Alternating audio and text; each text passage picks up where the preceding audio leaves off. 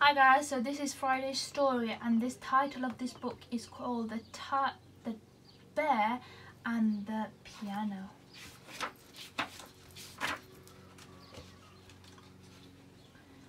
One day in the forest, a young bear cub found something he'd never seen before.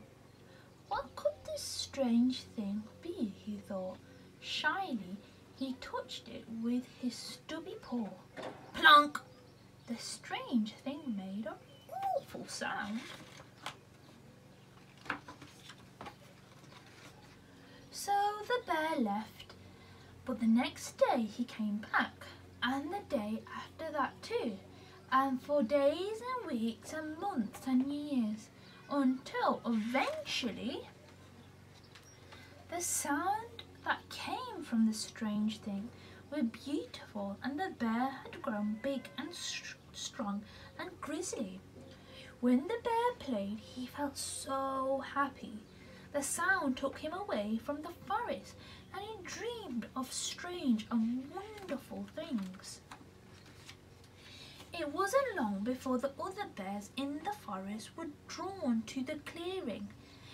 Every night a crowd gathered to listen to the magical melodies coming from the bear and the strange thing.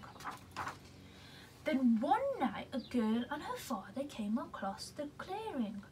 They told the bear that the strange thing was the piano, and the sounds it made were music. Come to the city with us, they said. There is lots of music there. You can play grand pianos in front of hundreds of people and hear sounds so beautiful they will make your fur stand on end. The bear knew that if he left the forest, the other bears would miss him very much. But he longed to explore the world beyond the woods, to hear more wonderful music and play better than ever before. And before long, the bear's name was up in big bright lights in the big bright city. He played sold-out concerts in giant theatres.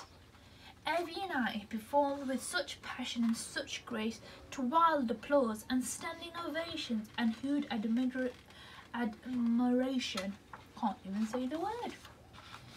The bear recorded albums that went platinum, and he was interviewed for magazines. He won awards, he met new people every day and created headlines everywhere he went. The city was everything he had hoped it would be, but deep down something tugged at the bear's heart. He had fame and awards and all the music in the world, but he missed the forest. He missed his old friends. He missed his home. So the bear decided to go back. He speedily crossed the river and excitedly bounded into the forest.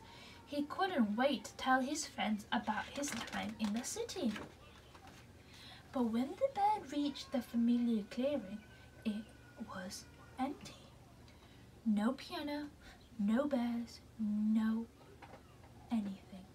The bear started to worry that his friends had forgotten him, or that they were angry that he had left them behind.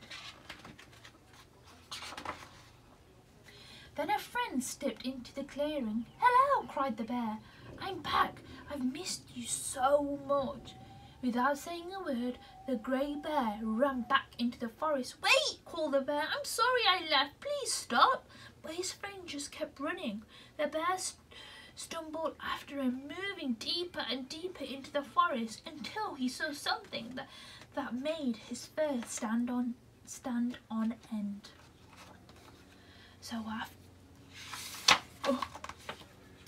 For the bear had not been forgotten.